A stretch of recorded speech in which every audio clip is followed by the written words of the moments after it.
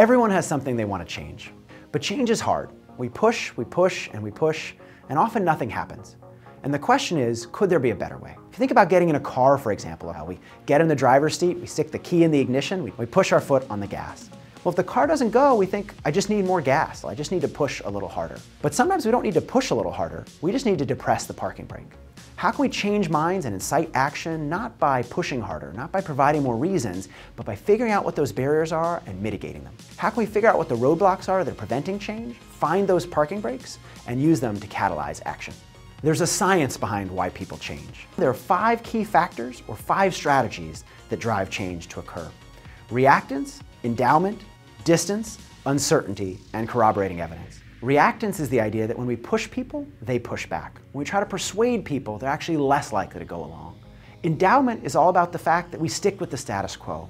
If what we're doing already isn't so bad, we're less likely to change. And so how can we highlight or uncover the costs of doing nothing? Distance is all about if it's too far from people's own backyard, they're more likely to disregard the information. If you ask people to do too much, they end up doing nothing. And so how can we take big change and break them down into smaller chunks? Uncertainty is all about if people don't know what to do, they do nothing.